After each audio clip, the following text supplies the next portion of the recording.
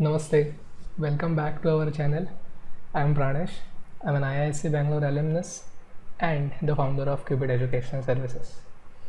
We are solving the IISER Aptitude Test 2022 physics paper, which is available on their website, and in this video we will be solving question number 10, which is based on the response to external voltage by a resistor, an inductor and a capacitor. The problem says in the given circuit, the box B either contains a capacitor or an inductor or a resistor. The current I versus time t plots for three cases A1, A2 and A3 are shown in the figures. The switch S is closed at time t equal to 0. Which of the following is correct? In A1 we have a horizontal line for current varying with time. In A2 we can see the current decreasing with time, and in 3 we can see the current increasing with time and then trying to be asymptotic with a horizontal line.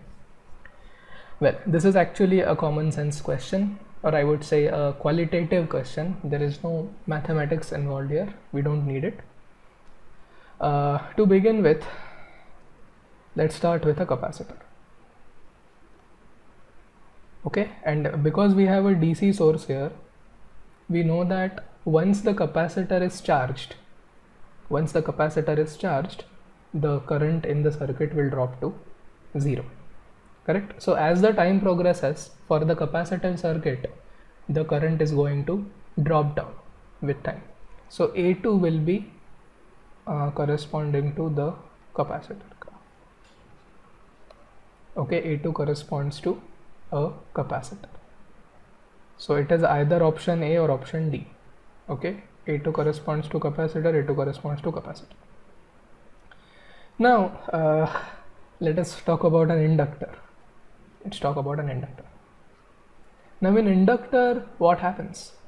We have learned this in electromagnetic induction and AC circuits, and that is Lenz's law. Any change that is taking place in the current will be opposed. Correct?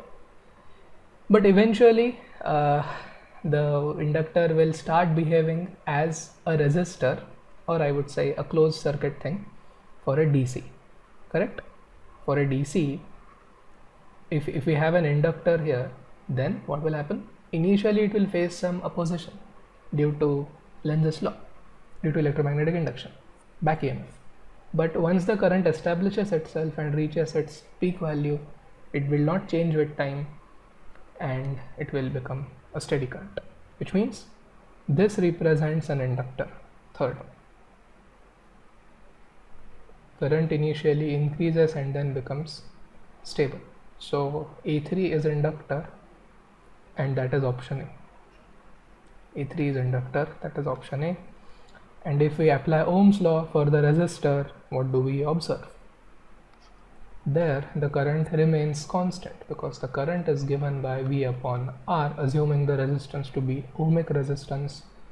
It doesn't change with time, it changes only with potential difference and resistance, so that is E1.